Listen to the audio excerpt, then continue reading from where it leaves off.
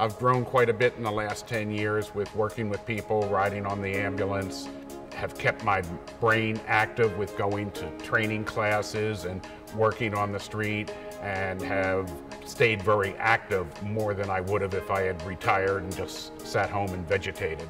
I was looking for something to do after I retired, and for the first year I was just a driver of the ambulance, didn't know whether I could handle what was going on in the back, and after a year I decided yes I could, and I went to EMT class and got my EMT certification. You're never too old to try something. If you don't want to ride on the apparatus, you can come up. We have administrative volunteers.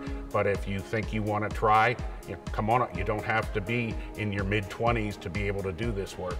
Hi, I'm Bill Caswell. Come volunteer with me here at the Waldorf Volunteer Fire Department.